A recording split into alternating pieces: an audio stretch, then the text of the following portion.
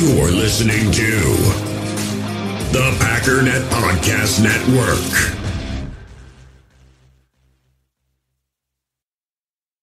AirPods Pro with adaptive audio automatically keeps out the sounds you don't want to hear so you can listen to your music, and lowers your music to let in the sounds you do need to hear. Hi there. Hi, what can I get you? I'll have a strawberry mango coconut probiotic smoothie with wheatgrass. Anything else?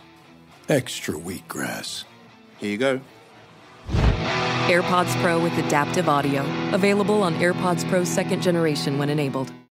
This episode is brought to you by State Farm.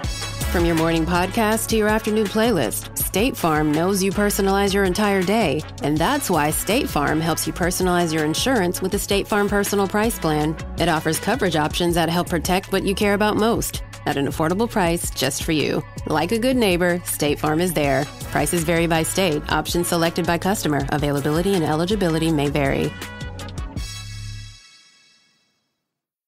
You feel this nervousness on the phone there? Sir, I've been trying to make an urgent phone call up there. I don't think it's something I want to do on an overseas phone. You gotta make some phone calls. Hang up the phone. Prank caller.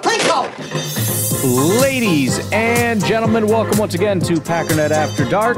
This is the call-in show of the Packernet Podcast Network. If you'd like to call in, if you'd like to participate in the show, please feel free to do so.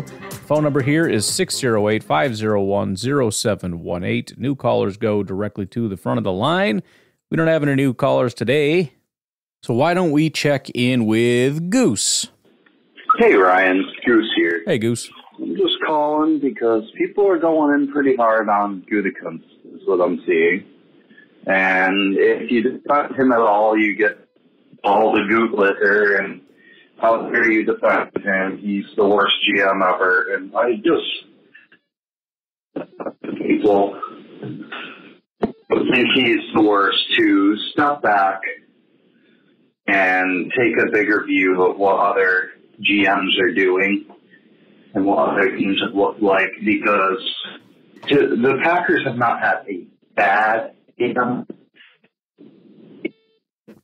very long time, and I understand why people are upset, because this team is doing that, and that's upsetting, and they don't like the players, and that the Packers are sticking with them, and people really don't like the Rasul move. I reacted badly when it first happened too, because I loved Rasul on this team, and he's just a great guy, and he's done some amazing things for the Packers, and he's playing well. But the truth of it is this team is not competing this year. This is a clear valuation so far has been that this team is not good, and they are going to have to rebuild. But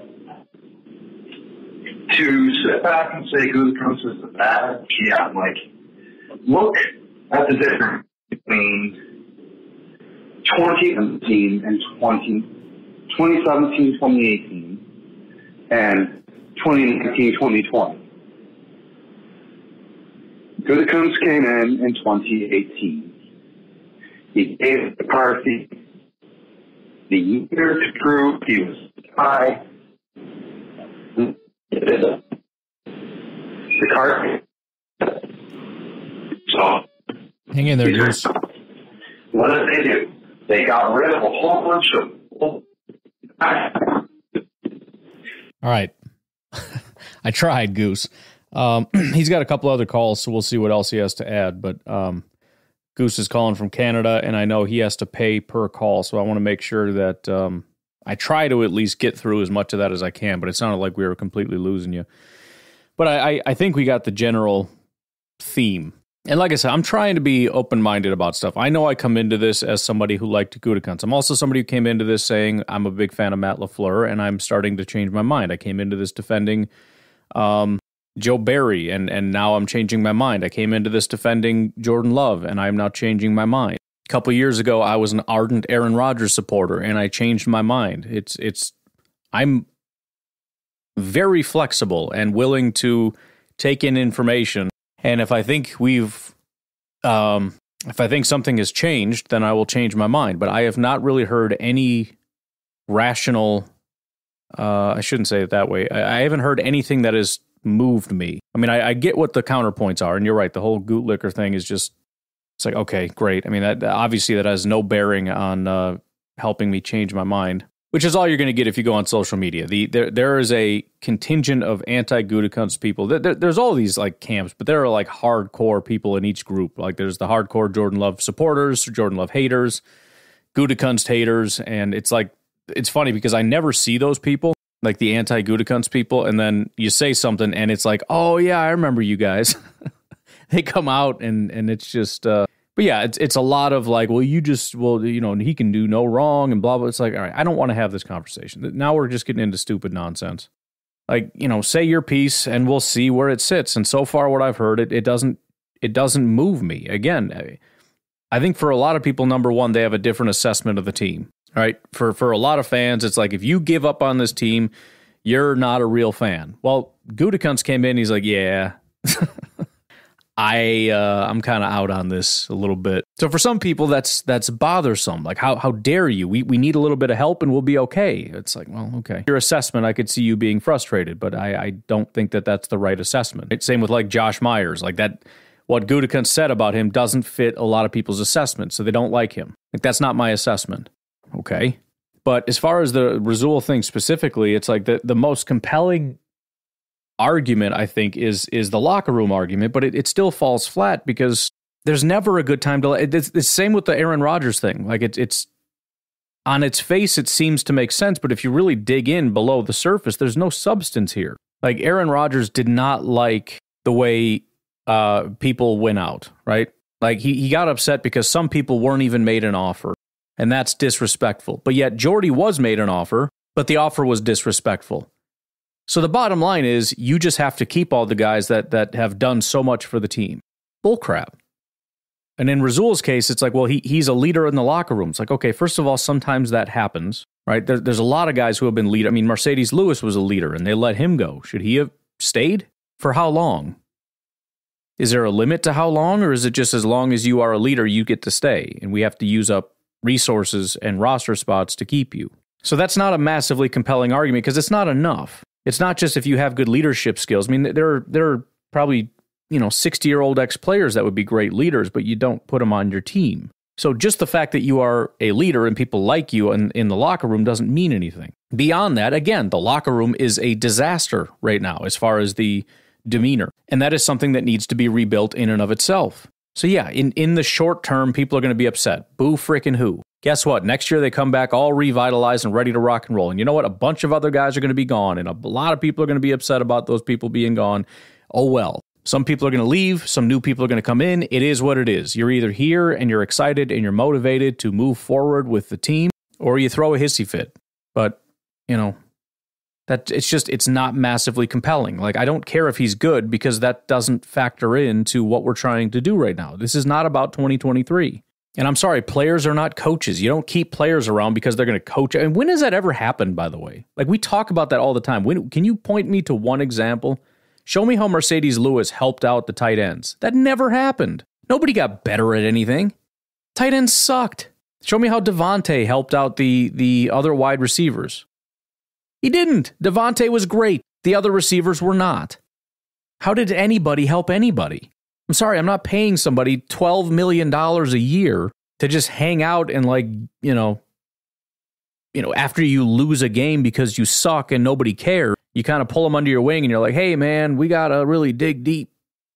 No, so again, I'll listen, but everything I've heard so far is just not good enough. This is a multi-year rebuild, and we're not hanging on to guys for multiple years because we like their veteran status. So Kenny's got to stay, Preston's got to stay, Aaron's got to stay, Rasul's got to stay, Mercedes Lewis needed to stay, Devondre's got to stay.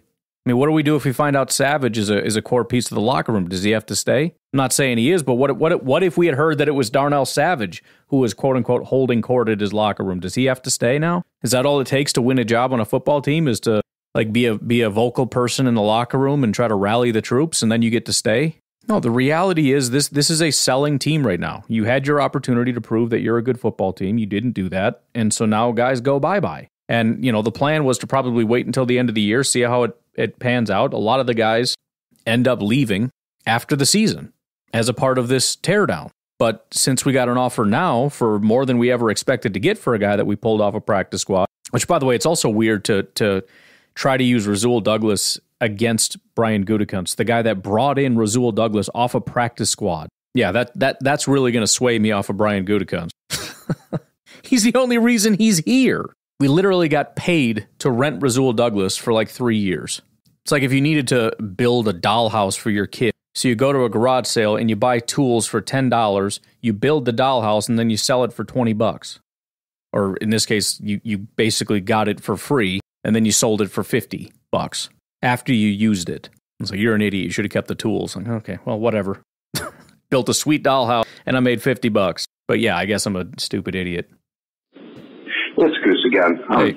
Continuing my thought. 2019 was not just Rodgers. Rodgers was, in fact, a lot of people were questioning if he was done, if he was over the hill.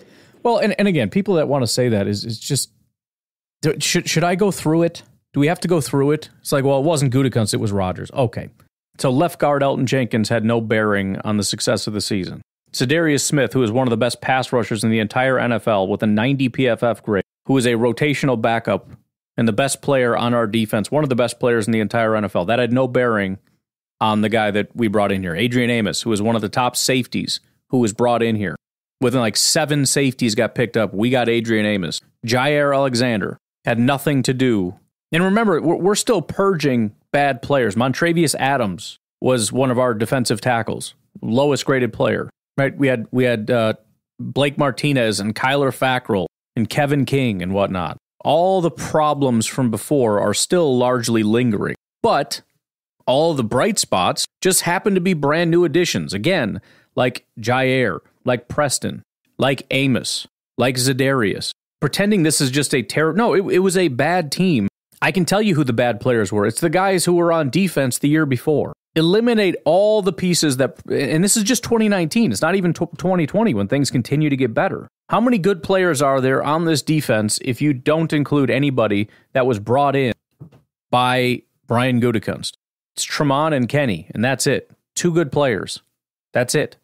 Jair, Chandon Sullivan, Adrian Amos, Kadar Holman, and Za'Darius Smith were all graded out as good players, and every single one of them was brought in by a GM that just arrived, that just took over the reins. That doesn't even include Rashawn Gary, who hasn't broken out yet.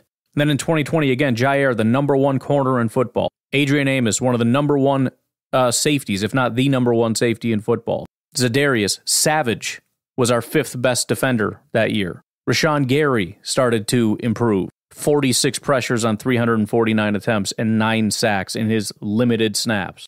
2020, offensively. What is the offensive line without our GM? You got David Bakhtiari, who's our left guard. It's Elton Jenkins. Who is our right guard? It's Lucas Patrick. Who's our right tackle? It's Rick Wagner. We had one of the best offensive lines in the entire NFL in 2020. Only 2 of them were holdovers. It was a completely rebuilt team. And yeah, Rodgers played out of his mind. Dominant football player, but he wasn't by himself.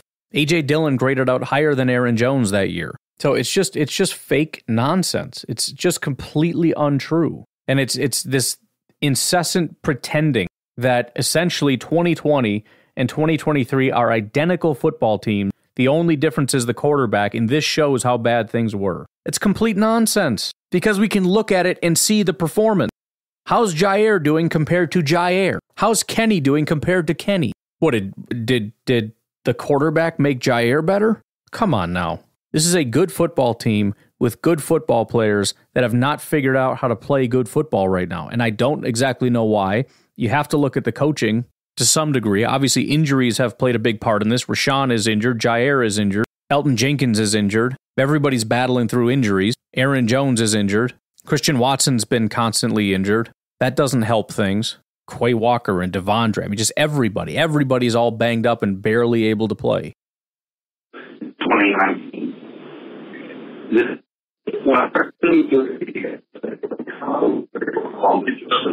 Talk to me, Goose. But there were obvious problems.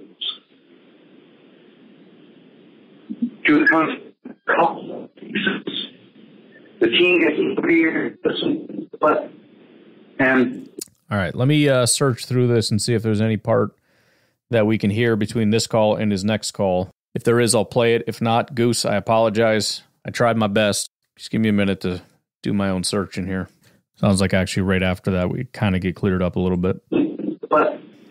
And yes, he drafted Jordan Love instead of a wide receiver. I know so many people are so pissed off about that still. Quarterback. The process was right.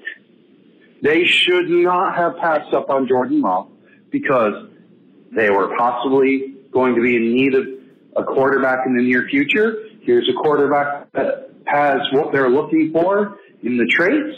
Let's pick him up and see if he can do it. 2020, Rodgers wins the MVP. That team was amazing. Even 2021 was a lot better than people are giving it credit for. You don't just luck into those teams. Yes, this year is not very good. Comes as he said in his press conference. But I believe that he has consistently drafted talented players. We've seen them come in and play well, show us their talent, but they have not continued to progress. That's not on Gutekunst. That's not a Gutekunst problem. Squarely the coaching staff has the issue there. Because these guys have shown that they have the talent. Christian Watson blew up last year. People saying, oh, he's no good. You don't play that well on a... He played that well because he has the ability to be that good. The fact is that this team has a coaching problem. I'm not saying it's Matt LaFleur. I don't know. But Gutekunst has done well by this team. People don't like that he's a robot, but guess what? We would all suck as GMs. Every one of you that are criticizing him and saying he's awful, first, go look at what other GMs have done and what their track record are. Gutekunst is a top 10 GM. Second, you go run a team and see what will happen. I guarantee you, you will get laughed out of the NFL. We don't know. So, yeah, Goose got cut off there. Look, again, some of the conversations are a non-starter because if Jordan Love doesn't pan out, which again, as seems to be the case right now, it's not looking great. The argument for me is not process, it's evaluation.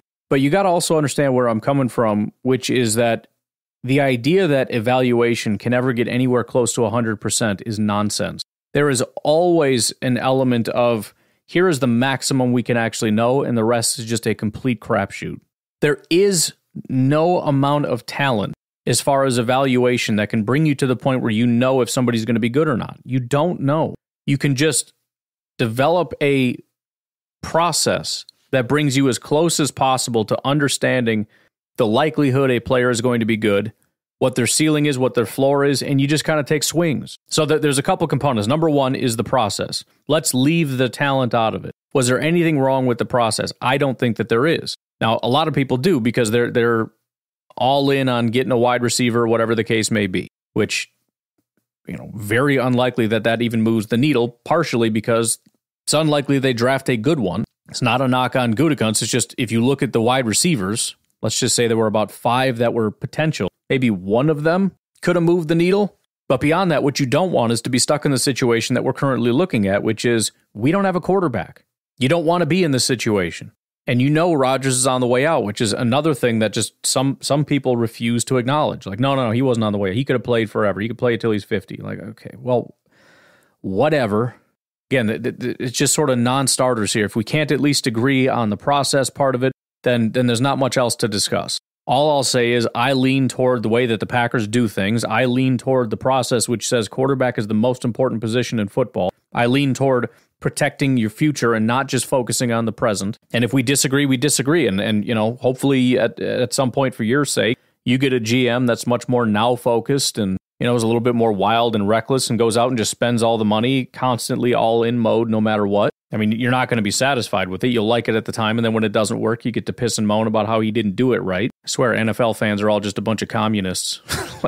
Yeah, it's never worked, but it would work if you just do it the way I say. Yeah, I supported it, but not like that. Like the way that the theory comes to fruition and it actually works and everything's great. Like that utopia vision. Do it the utopian way, not the way where everybody dies and starves to death. Like, come on. That's the way, bro. That's how it goes. You lose. And again, as far as the evaluation, I mean, it's a miss. I mean, I shouldn't say that. It's potentially a miss. And if it is, then that's just, it's a miss. Like, sometimes there's hits, sometimes there's misses, but you have to at least have the baseline intelligence to understand that there is no 100% hit rate. That includes the first round. And that drafting is more about process than anything else. Which, yes, that would mean essentially Jordan Love, process-wise, is a better pick than Quay Walker. But that doesn't mean, again, it's like the blackjack example I always give. If you hit on a 20 and get an ace, that doesn't mean that hitting on a 20 is a good idea. And it's like, well, I got a 12, I think I'm going to stay. It's like, no, bro, you should hit that. Well, what if it's a 10? It's like, well, you're not going to win with a 12. So what do? You hit, it's a 10, you bust. It's like, see, I shouldn't listen to you. You don't know what you're talking about. Like, okay, well, listen, all there is process. There's no way to know the future, but if you follow the system, if you follow the process and know when to hit, when to split, when to fold or hold, it's the only chance you have at success in a system that's rigged for you to lose, which is what the draft is, because most of the people in that pile are not good NFL football players. And so you're going into it relatively blind. You get as much information as you possibly can, which could maybe bring you up to like 20% of knowledge, which means 80%, and I'm making this up, but this is just generally how I view it, 80% is completely random and unknown. And so what do? Because you can't rely on evaluation. You have to push evaluation as hard as you possibly can, but it's not a reliable tool if you're only talking 20%, so process becomes much more important than the evaluation piece, even if some GMs don't want to admit that because they think that they're all knowing with their evaluation, or scouts, or wannabe scouts on social media. So I don't have an issue with process.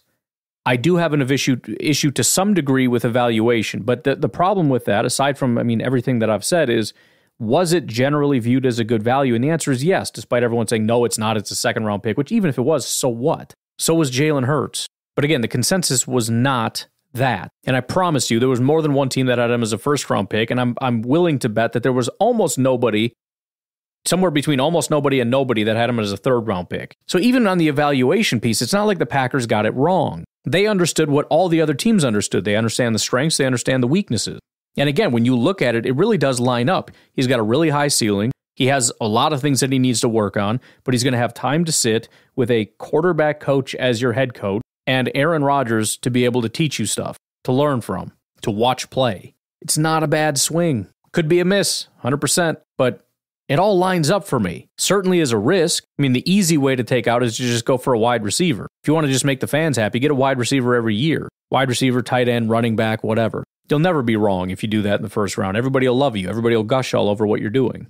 Go get the offensive playmakers. So again, I'm willing to listen to some stuff, but I've settled on certain things. And there are certain things that are just, again, non-starters because we just don't agree fundamentally on how things work.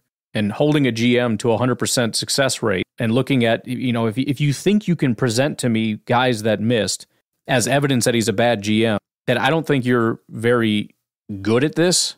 And there's really nothing for us to discuss because it would be a waste of time for me to even go to the next level of demonstrating to you how every GM has massive amounts of misses. It's not even worth it because if you can't come to that conclusion by yourself, this is a fruitless exercise having some kind of a debate or argument with you. So essentially it just comes down to philosophy. If you have a different philosophy, which if I'm being completely honest, I think the vast majority of people that don't like Gutekunst don't really have a philosophy. The philosophy is, I want you to be good. And it doesn't matter if you followed the right process and failed. You failed, therefore you suck. I want you to follow the process where you pick good players and then win football games. Which, again, the problem with that is that person doesn't exist. Not to say there aren't better evaluators and people that have better process and things of that nature. That's not what I'm saying. I'm just saying you have to have a general philosophy on how you want the team to run, how you want things. So in other words, you can say prior to not just after the fact. If all you do is look after the fact and say it should have been better, we can't converse about this. What we should do, what would be much more interesting and entertaining, would be looking at 2024 and saying, here's my vision for the future. And not where I depart from good in the past, because you can just make up whatever. I would have taken, this great wide receiver. I would have taken this great player. Okay, great, wonderful. You would have been a perfect evaluator. Got it. Only person in human history. Going into the future, what's the plan? And I honestly, that would be fun to try to think of different ways of viewing the team, ways of different philosophies on building a roster and how that works and how that would materialize in the future. I think that's a fun discussion. But sitting back and pissing and moaning about the things aren't as good as I want them to be, therefore fire Goot, just not interesting to me. And I'm not saying that's what everybody's doing, but I do think it's most of them. And to those of you that it's not, again, the interesting discussion for me is, what is your philosophy? How does it differ? And what does that look like moving forward? Anyways, let's take a break. Sorry that I'm rambling so much. We got one more call from Goose, and then we'll keep on rocking. Patreon.com/Pack_Daddy, or hit me up on Venmo at Packernet Podcast. Thank you all very much for your support. We'll be right back. Hey, U.S. Cellular customers, I've got good news, so don't hit skip forward just yet. I'm talking about their special customer event, Us Days. What's Us Days? It means exclusive offers just for their customers, just to say thanks, like up to $1,200 to upgrade to any new phone. No, I didn't just misread that. That's up to $1,200 off. They must really like you. Us Days at U.S. Cellular. Exclusive offers just for you, just to say thanks. Right now, U.S. Cellular customers get up to $1,200 to upgrade to any new phone. Terms apply. This podcast is brought to you by AT&T Fiber with All-Fi. Something tells me that the guy watching sports for 13 hours straight on Sunday, who then stays up watching the recaps of those 13 hours, then calls his friends to talk about it, is definitely going to notice that half-a-second delay. Get AT&T Fiber with All-Fi and watch sports any time of day from anywhere in your house. Live like a gigillionaire. Limited availability in select areas. Go to att.com/hypergig to check eligibility. Coverage may require extenders at additional charge. This episode is brought to you by PwC. When unprecedented times are all the time, it's time to start walking the talk. Leaders like you turn to PwC to see and stay ahead. Upskill your workforce, use intelligent automation, and transform big ideas into breakthrough reinvention. Explore the human-led, tech-powered solutions that help you reinvent. It's all part of the new equation. Learn more at pwc.com. Focus Features presents the American Society of Magical Negroes. Come again? A secret society tasked with making the world a more peaceful place. What's the most dangerous animal on the planet? Shark. White people. Because the happier they are, the safer we are. Wow, that is troubling. But their newest recruit will change everything. It's always my job to make white people feel comfortable. It shouldn't be. Not according to my grandma. Oh, you gonna quote your wise black grandma to me? The American Society of Magical Negroes. Rated PG-13. May be inappropriate for children under 13. Only in theaters this Friday. Got cut off by the 3-minute monster. That's all right, man. But what I was saying is, we don't know. It just... Pause. All right, continue. Hunt is an amazing talent scout. He has made some questionable calls in his management. Yeah, and I there's a lot of stuff. I mean, first of all, he has very rarely picked players that I like. But I can't hold that against him, because that would mean that I hold myself in high regard, right? So it's kind of an irrelevant thing. I mean, it would be cool if I had a GM that like picked all the guys that I like, because that would be kind of cool.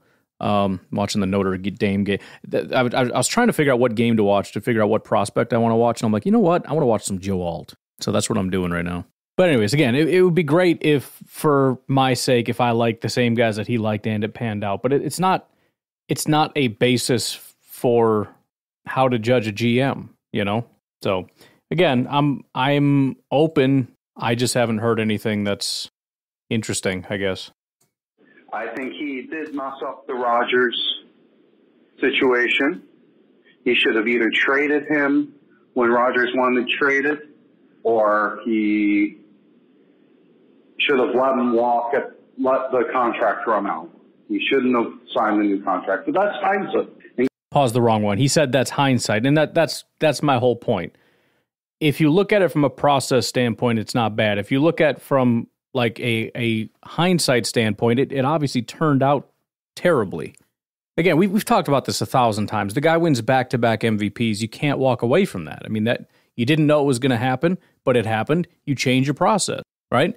When you're looking at a team that's knocking on the door of a Super Bowl with a back-to-back MVP, how you handle your team, your quarterback, etc., is going to be different than in 2023 with a quarterback that's shown nothing and a team that can't do anything right, and you act accordingly. Now, look, I mean, if we turn this around and we get into the playoffs and all of a sudden everything is wonderful, then suddenly the Rasul thing was a bad idea. But it's only bad in hindsight. It's not bad looking right now. That's the point. I don't give a crap how good you are at predicting the past.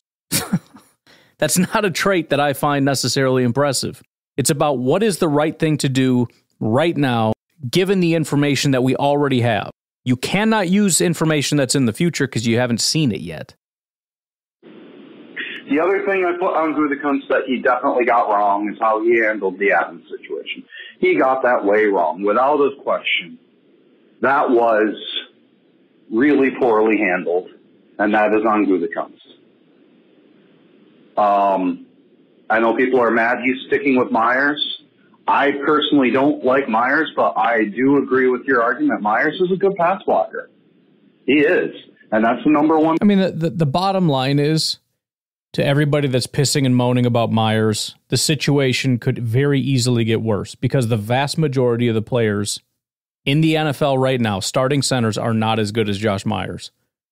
So, I mean, you can be upset. You can be upset about everybody. Go cry about Jair Alexander. I mean, this is first world problems. This is the biggest pile of crap ever. Like, oh, Jair's not good enough. Bro, Jair on a bad day is better than most corners out there in the NFL. There's just no perspective anywhere. It's as though we didn't watch Ladarius Gunter play corner for us, and we watch Jair now. It's like, well, that's not good enough. He's not the number one guy anymore. I guess he sucks. Like, what is wrong with you people? Josh Myers, oh, he's a good pass blocker. Yeah, but he can't run. Who gives a crap?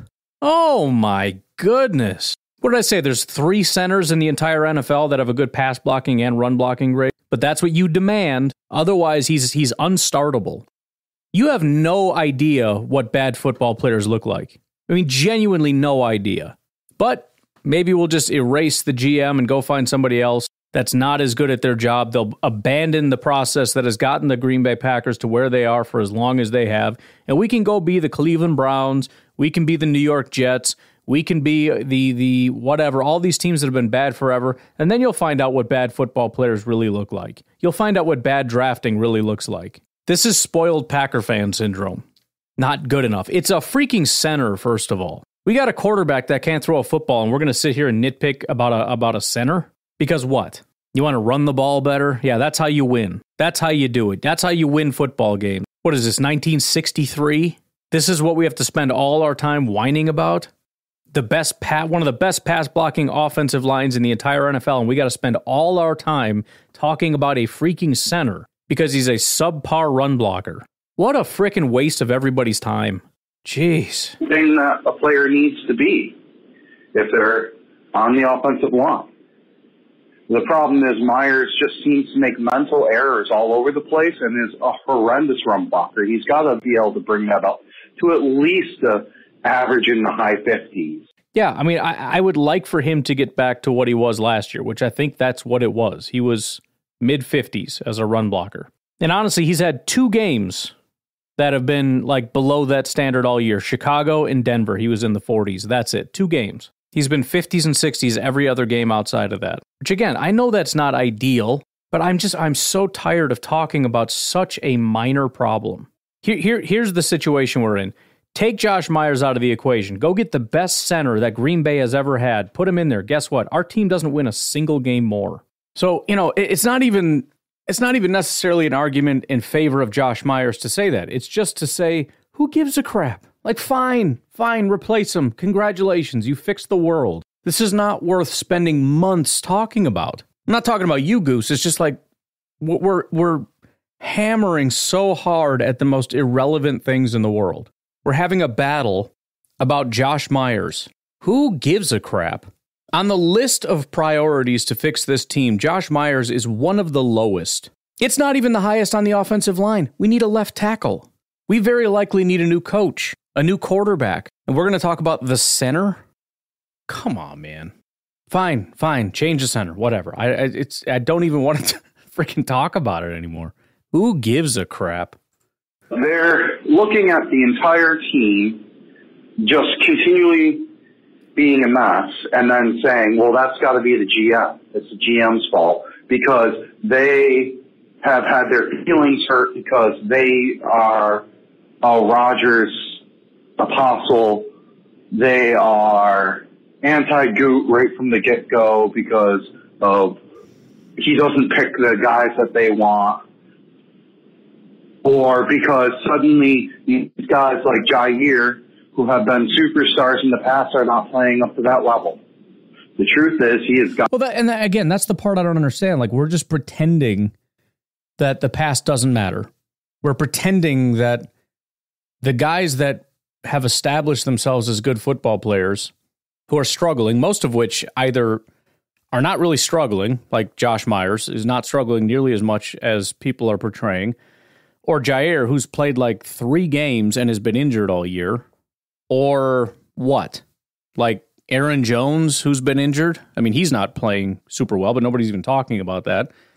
A.J. Dillon, like it's just all of a sudden we're supposed to pretend like all this talent isn't talent. And the GM's trash because he drafted terrible players. Like, wait a minute. Why are they all of a sudden terrible players? I don't understand. So Devontae Wyatt is one of the best pass rushing defensive tackles in football right now. Rashawn Gary is one of the best edge rushers in football right now. Jair Alexander has never been anything other than a good corner and is having a down year because he has a back injury. We still have a premier offensive line in the most important thing. Like last week, there were the offensive line, the pass blocking was like 54 snaps compared to like 14 run blocking snaps. Like, I'm not going to say it doesn't matter because it does, but come on, you're trying to be ridiculous when you overlook a premier pass blocking offensive line and try to pretend that it's terrible because of a couple clips of guys making mistakes on run plays. We've seen the talent of the wide receivers, but it's not being unveiled, in my opinion, largely because of the quarterback. We've had multiple walk-in touchdowns. Like week 1, Musgrave could have had like 2 touchdowns and 150 yards, but the passes were off target. There were at least two massive plays to Watson in this last game that didn't happen because of terrible passes. Yeah, there were 4 drops in the game. That's true. There were way more opportunities missed because of Jordan Love. But I'm supposed to sit back and just say, yeah, everybody sucks? Why? Because the team's struggling?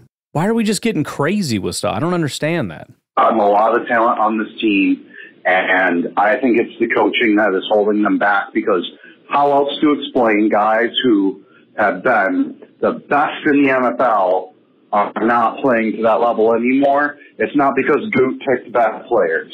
That's not on Gutekunst. He wasn't wrong to give them contracts. They earned those contracts.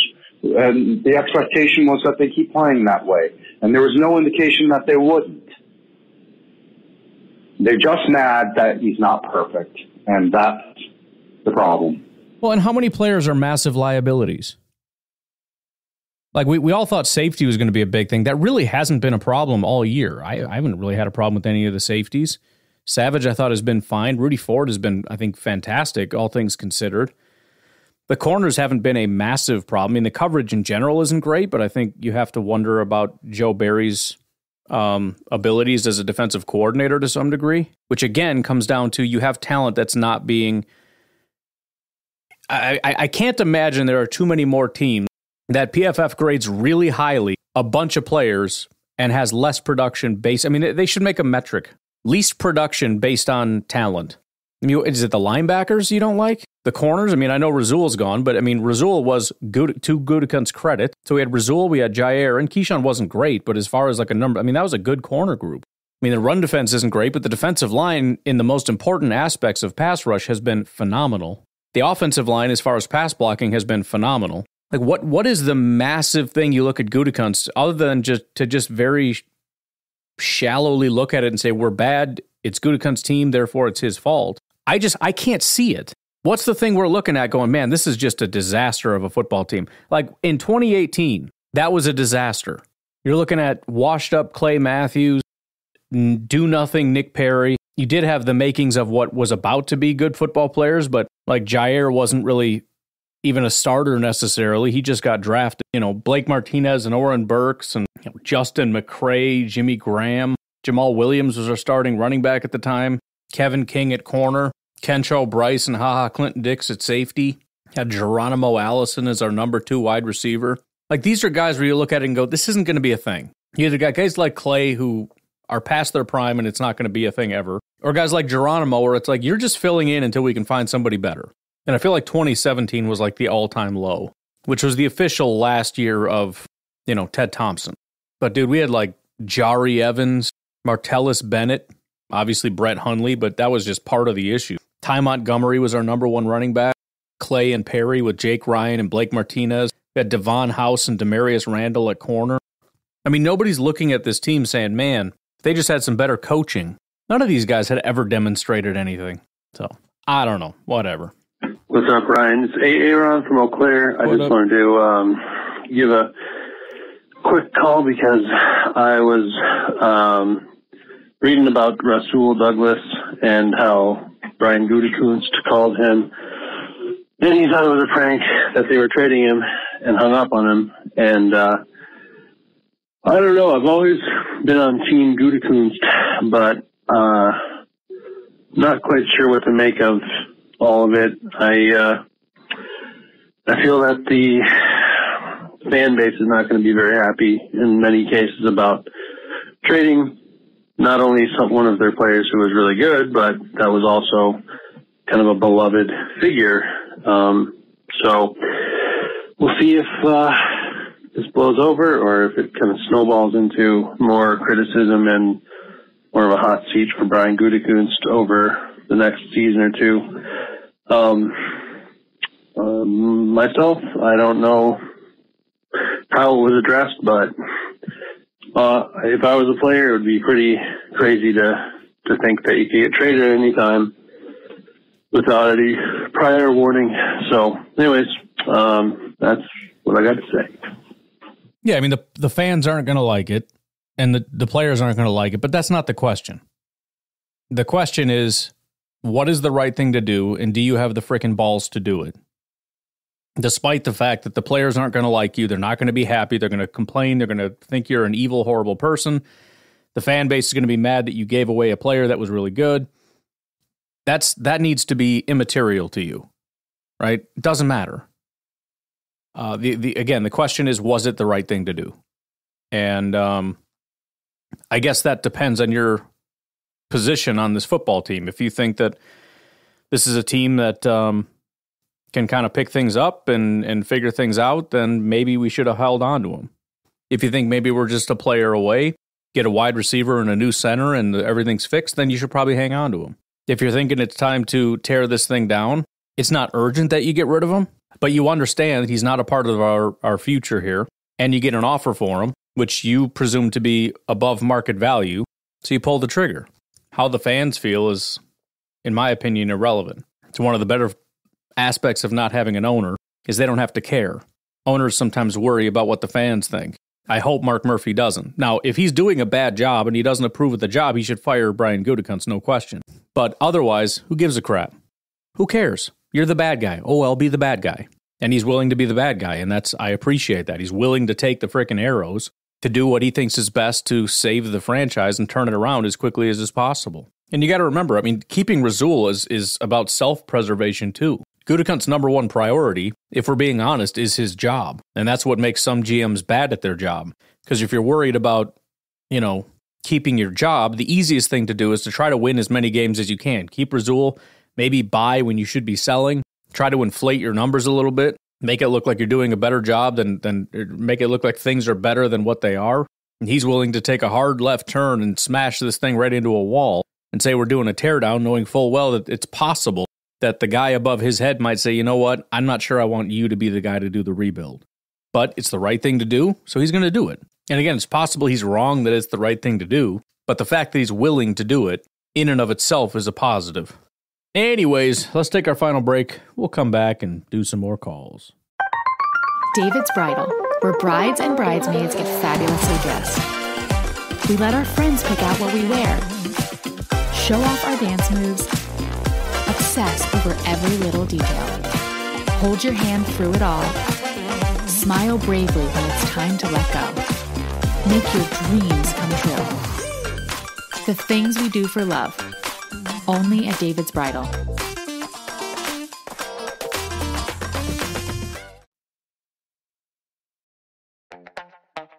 This episode is brought to you by Skinny Pop Popcorn. Perfectly popped, endlessly delicious. Oh, so light and crunchy. Skinny Pop Original Popcorn is the snack you've been searching for. Made with just 3 simple ingredients: popcorn kernels, sunflower oil, and salt. Snacking never felt or tasted so good. Perfectly popped, endlessly delicious. Give yourself permission to snack and pick up Skinny Pop Original Popcorn today. Start your electric journey right here, right now. With a Volvo XC90 Recharge, our plug-in hybrid SUV with extended range. For more everyday electric journeys on a single charge, with a hybrid option for longer adventures. Contact your local retailer to book a test drive or design your own vehicle at volvocars.com/US. The Volvo XC90 Recharge plug-in hybrid, the electric car with a backup plan. Gold Bond sabe que tu piel cambia constantemente, como despertar sintiéndola hidratada y terminar con la piel seca después de caminar en un día frío. O tener una piel opaca en el trabajo al lucir una piel radiante en una cita en la noche. Las personas no tienen solo una piel, tienen pieles, y las fórmulas clínicamente probadas de las lociones Gold Bond cuentan con 7 humectantes nutritivos y 3 vitaminas para ayudarte a cuidarlas. Para todas tus pieles Gold Bond, visita goldbond.com para más información. Hey, Ryan, Steve up in Alaska, calling you on a nice, brisk, clear, blue sky day. Just got some stuff done, put a few hours in every day, get a little something done. Nice. That way you don't got to overwork yourself. But I'm out doing my exercise and listening to podcasts. Figured I hadn't called in for a while myself. I know a few other people saying the same thing because we're all dealing with the doldrums of a bad season. But I'd like to congratulate you on doing an excellent job of maintaining when, everything's down and not completely going sourball. And thank you. I also like to say that I agree with your comments about the position that Mark Murphy's got or is in terms of what he might be looking towards to do to get the team back on track. With 2 years ago, I think that's Gutenkunst's chance, his opportunity to see if he can do something. Otherwise, whoever it is, if it's Carmen Policy or somebody else that comes in and replace Mark Murphy, that guy's probably going to replace Gutenkunst because, you're in charge. You want to have your own people in there. So this is his opportunity. I think with the way the team's going, I hope I'm crossing my fingers. I know it seems terrible to say, but I hope we don't have a fall apart season like we did last year, where we were terrible and then we kind of strung it together just enough to ruin our draft position. Right. I remember the last time we were bad like this would have been late Brett Favre's career. That's the draft where we got B.J. Raji, I think was the number 6 overall pick because we had, 4 wins that year. We got B.J. Raji and Clay Matthews because we got to trade up because our second round draft pick was so high because we were so bad. Yeah. And so we got some real talent on that draft. But I think it's just, we're just in a position where we're going to have to reset ourselves. I think the whole team needs to reset. I was glad to see that, there was effort to trade off some players. I know everybody said we didn't do enough. We should have done more. But there is the off season, all the way up until draft day, players are tradable. So we got an opportunity that I'm sure that's probably part of the thing they're looking at is we can see if some of these guys can turn their season around, which in turn kind of screws us in the draft. But yeah, I mean, what can you say? It's a bad year. It's just a bad year. You just kind of have to look at it and, like you say, look for the shining points. Look for the things that we can do to change things. I think it'll be good to be able to revamp a lot of things. And we'll have good draft picks and we'll have commodities to work with. So, new coach, that's probably on the table. Who knows about the GM? But after all that, my time's about up. Talk to you later, Ryan. Go Pack. Always appreciate your calls, man. I'll be honest. As soon as you mentioned that year, whatever year that was, I've been thinking, how do we replicate that? Because we do have, the second round picks and everything, and we'll have a high second round pick if we have, are bad at football and whatnot. So I was like, how do we get a BJ Raji and a Clay Matthews? And I'm like, well, that would be Jerzon Newton, and then we trade back up into the first round to get Braylon Trice out of Washington, maybe the edge rusher. I mean, we don't need to do that. What would be maybe this year's version of that? Like super important, because you could still do Jerzon Newton for sure if you wanted to. What if we did Joe Alt at 6, and we trade up in the first, and we get Cameron Kitchens, the safety? How about them apples? Hey, Ryan, this is Rich. Hey. 3 things.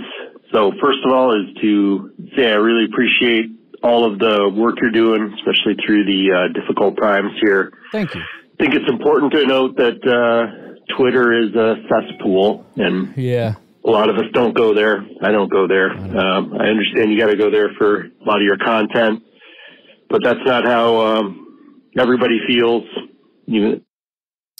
Don't know why you got cut off there, but yeah, I it kind of felt like that's where you go. I mean, it's where you get like breaking news. But any relevant Green Bay Packers news I can find elsewhere. And honestly, sometimes I miss some big stuff because it's so cluttered on there that there's like bigger news that I'll find out after I did the podcast. Like, holy crap, I didn't even I think when Stokes went to IR or something, like I did a podcast and then I found out after, like, how did I miss that? But yeah, it's not really, I don't have to go on there. I think there's some more nuanced things, and you can kind of get an idea like what people are saying and where the conversations are, which is good for the podcast, because if it's what people want to talk about, it makes sense to comment on it. But yeah, I think it's become so unhealthy that it's better to maybe just not engage and just give my opinions and be completely oblivious to what people's opinions on things are. So I can just assume most people agree with me and just continue on and just, assume it's just a very no big deal. Just like, here's what I think. And I'm sure nobody's going to overreact and get super ticked off about it. And that'll be fine. Kind of the direction I'm heading anyways. I'm trying to stay off, and I'm doing a pretty good job the last few days. Hey, Ryan, this is Nico, chilling on my balcony. So I don't know if I told you this, but, I had my choice to go to either the Lions game or the Chargers game, and I picked the Lions game. The biggest reason was, at that point, my optimism would still be high in the sky, and, it was like, we got a chance. If I was going to the Charger game, I wouldn't be as optimistic. So plus it was sunny, it was warm, it was peak of winter color, like fall colors, almost peak fall colors. It was beautiful. Me and my buddy walked downtown and just had fun all night the night before, and it was just warm. But here's one of the worst things about losing that Thursday night game against the Lions. I had brought with me my long sleeve, dark green Packernet podcast shirt that I bought back in 2018 when I lived in Cali.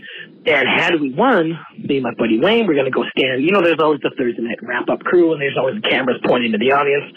I was going to stand there cheering like a fool with this big old Packernet. Yes, with sir. this Pack Daddy right in the center.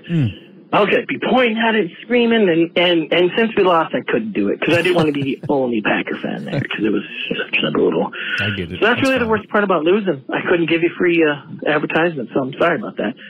But you just made a comment to Joe, the janitor, and it is kind of amazing. This crappy we've been playing. As a little talent as we have on the team, people keep saying we have a ton of talent, at least offensively, and I'll believe it when I see it. But is it as bad as we? I think offensively, there's more questions than defensively. There's more, on defense, it's like, I know it's there because I've seen it. And it's possible that maybe it just all vanished. Everybody's talent just vanished at the same time, inexplicably.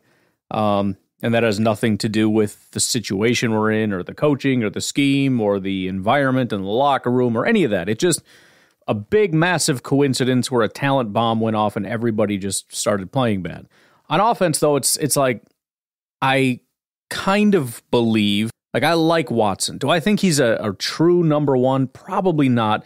But I think he's a dangerous weapon that isn't really fully being utilized, partially due to his, injuries, which are constant. And then this year, It's honest. I mean, again, I just think it's the quarterback. Rodgers didn't go to him very much, but when he did, they were in sync, and it was a beautiful thing, and they were starting to shred the NFL.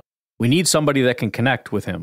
Dobbs seems a little bit more spotty. I like Dobbs. Do I think he's a true number one? Probably not, but I think he's a decent, solid receiver that, at times can kind of take over some stuff. Reed, I have no idea. I like Reed. I see the upside. I have a feeling he's going to be similar to Dobbs and Watson, where I'm guessing I'm not going to be like, this dude is a legit number one, but can he be a solid slot option? I think so. But it's hard to know because nothing's really working right now. Partially you got drops, you got guys running wrong routes, you got the timing is off, you've got the chemistry's not there, you got, again, bad quarterback play. I don't know. Same with Musgrave. Not seeing it for all the same reasons. I have some level of optimism, but I don't know. I can't say that I know because they've never demonstrated it. Watson is the only one that kind of showed like what his upside can be, and it's through the roof.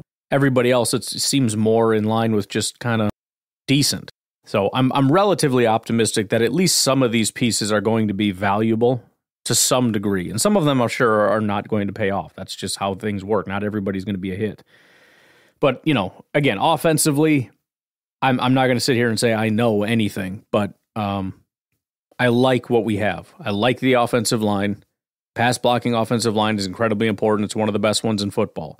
Quarterback has not been up to par. I mean, literally not even average. And the receivers, I mean, they haven't done anything magical, but I'm waiting to see, it would be nice if when they're running wide open down the field, the ball just kind of got thrown into their hands, not like, oh, I have to stop and come back, and now there's two defenders here, and it's like a Hail Mary in the middle of the field kind of thing. That crap needs to stop. So, yeah, I don't know. We'll see. We're playing. Maybe next year. Kind of been in most games. It's like we're just a few funny bounces, a hop, skipping away, maybe a call not called here and there, a receiver catching a ball away from having 4 wins, So we're not that far off, and we're all doom and gloom, and the sky's falling, and we're all aiming a gun on our forehead. You know what? I am actually having a good year. Only because the last 30 years, usually by this time of the season, I was like in massive panic mode. Oh my God, we can't lose anymore. Oh my God, they got to lose. Now I'm just enjoying every game and just, I want to see some growth. I'm anticipating seeing some growth at some point. I still think at some point in time, it might be a while that stuff will start flowing. The rookies will start catching balls. The offensive line will gel a little better. Oh no, we're getting close to 3 minutes. It does take a lot of pressure off. I mean, it's unfortunate how negative everything has become, which just kind of takes some of the fun out of it. But again, I think for you, for me, for a lot of people, and that's why I just need to stay off social media and just hang out with people that are having a good time, which is, for the most part, all of you people, which is great. So we'll just hang out, have a good time. Obviously, winning is more fun. But again, I think it is fun. I get to relax and enjoy a game. And, you get to be disappointed, but there isn't that massive panic of like, we have to be perfect or it's horrible, at least from my perspective. The only kind of disagreement I would have is that we're close, because I don't think so. We're close to winning, but not really close to being good. I think if it had bounced a little bit differently and we ended up winning the game, it would be sort of kind of like how 2022 started, where it's like, even when you win, you're looking at it and going, this doesn't feel right. Like, it's not clicking. And you just don't really feel good about the wins necessarily, and then the losses follow, and that's kind of where we're at. I think, we got the wins, but it's like, that was clunky, but hey, we figured it out. And then when the losses started piling up, it's kind of like, yeah, that sort of makes sense, actually. So I don't want to say I'm glad we didn't win necessarily, but had we had won based on, a call here or there, or a play here or there, a drop, whatever, 3 interceptions, that kind of stuff, I don't know that I would have necessarily felt good about it. We would have just been kind of a fraud team, I think, is how I would have felt about it. But I guess I'm glad that didn't happen, because it would be even worse if we were winning and I was being negative, and then it would just be annoying. But I would have to be honest, and it's better this way. I don't want to have to complain about winning. But I feel like they'll put some stuff together, and with this young crew, they still haven't rolled out Jordan. I know he's got a lot of negative stuff, but there's been a few quarterbacks that come in and are awesome. There's been plenty that need 2, 3, 4 years. This is year one for him. Say what you want. It's year one. I have a lot of hope on him, but I'm just kind of enjoying watching this team and nobodies go out there and do stuff. Last year some people popped. Watson popped, Dobbs popped a little at the beginning of the season. Watson popped, after week 10. That still could happen. Maybe Musgrave will just say, screw it. Maybe I wish they would use him over the middle. Gosh. Now they did just trade Rasul, and I don't get what's going on there. Seem to be that's Gutekunst disagreeing with you vehemently is what that is. One defensive guy that was solid, was a team leader. So I don't know. I don't even know what to say about that. But and they got a third-round pick. A third round? I'd rather get 2 fourth-round picks. Yeah, I get it. Oh, maybe we can trade that third-round pick to move up in the first round. Who knows? If that's the case, and we get someone good, I'm with it, because it is what it is, People come and go, and he seems like... Isn't that how we got Savage or something? We traded a third-round pick to go up in the first. I know there was one pick that we had made where we traded a third. Maybe that was to go back up and get Jair or something. It was like a third-round pick. I can't exactly remember. Great guy. I'll follow him forever. Now I'll just root for the Bills to win the Super Bowl, whatever. Yeah, dude, for sure. So it's just kind of like a year of optimism. Still kind of waiting for the optimism. We'll run this season. We'll flush out some poopy heads in the off season, and we'll see what we got next year. You never know. I think we're going to have a little more cap room next year. I think so. Just always got to be optimistic. Still love the Packers, and if it takes them 3 or 4 years to get good, I'm gonna watch it. I'm gonna watch every game, and I'm gonna be positive. And by the way, the ribs they had on Sunday were just perfect. I pulled them right before they became just completely mushy, because I like the little snap to my ribs. I don't want them to be too fall off the bony.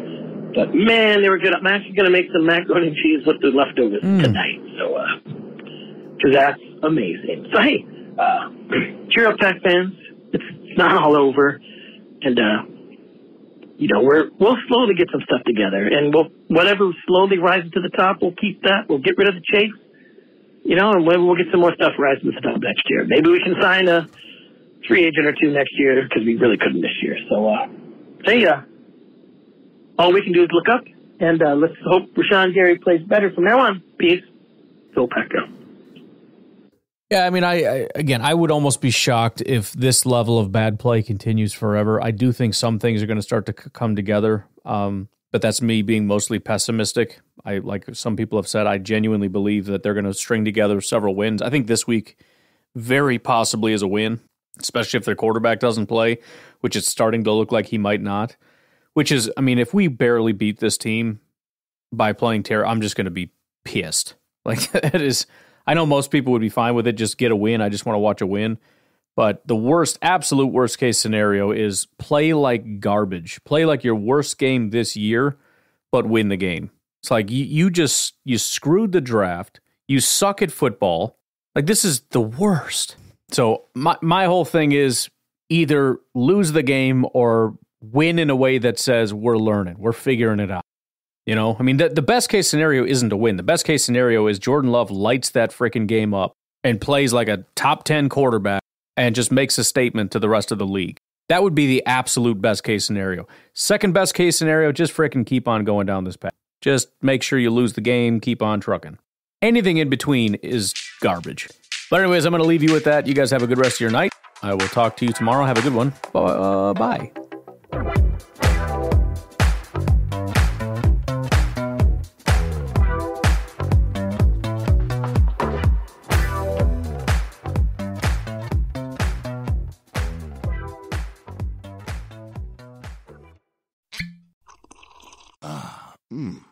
The first taste of rare bourbon you finally got your hands on. That's nice. At Caskers.com, we make this experience easy. Caskers is a one-stop spirit curator with an impressive selection of exclusive, sought-after, rare, and household names in the realm of premium spirits and champagne. Discover the top flavors of the year now by going to Caskers.com and using code WELCOME10 for $10 off your first purchase. Get $10 off your first purchase with code WELCOME10 at Caskers.com.